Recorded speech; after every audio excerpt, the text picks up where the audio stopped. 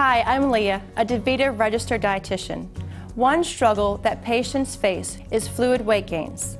But with help from teammates and others on dialysis, you can limit your fluid weight gain to no more than 2 to 3 kilograms or 4.5 to 6.5 pounds between treatments.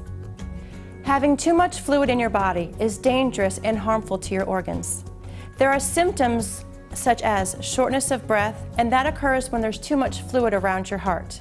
There are visible symptoms as well, such as swelling in your hands and feet and legs.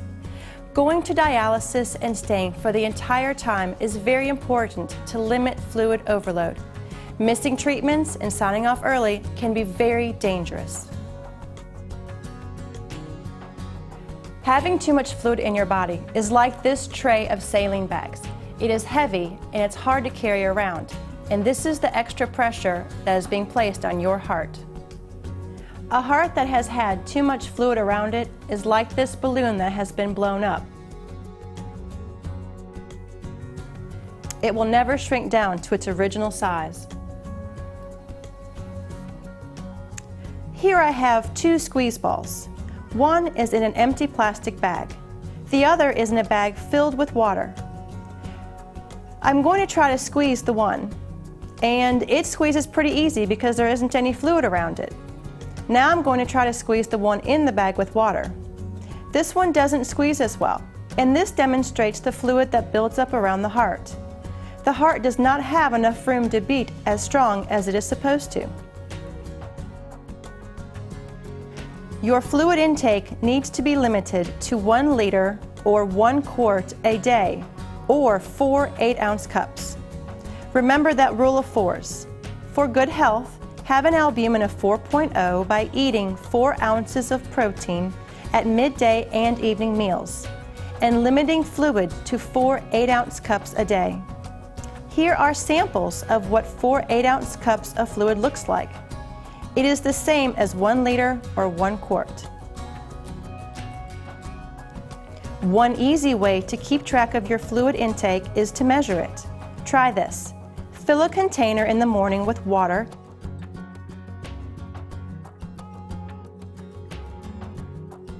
and pour out the liquid as you drink during the day. For example, if you have a cup of coffee, pour that same amount out of the container.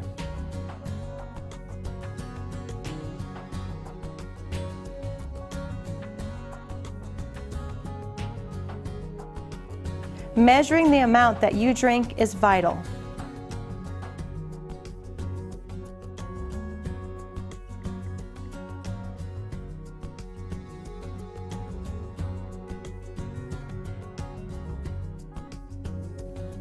Here are 4 tips to control fluid. The first tip is to chew gum or place a mint or hard candy in your mouth when you get thirsty.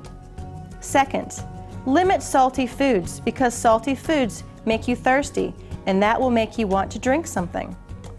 Third, try freezing some grapes and then pop one into your mouth when your mouth is dry to quench your thirst.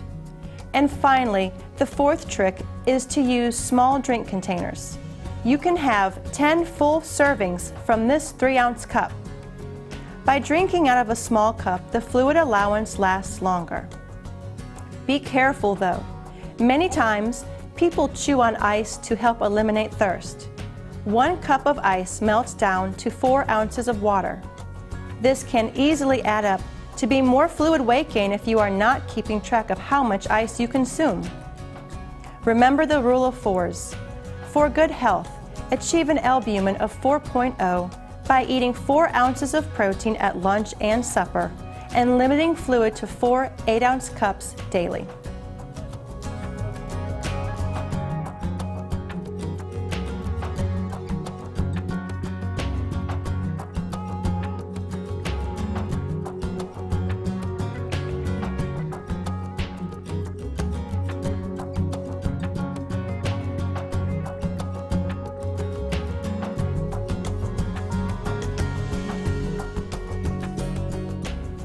Limiting fluid intake is challenging, but you can do it. Your DaVita social worker and dietitian are here to help you face these challenges. They have special training to help you manage your fluid intake. Just ask them.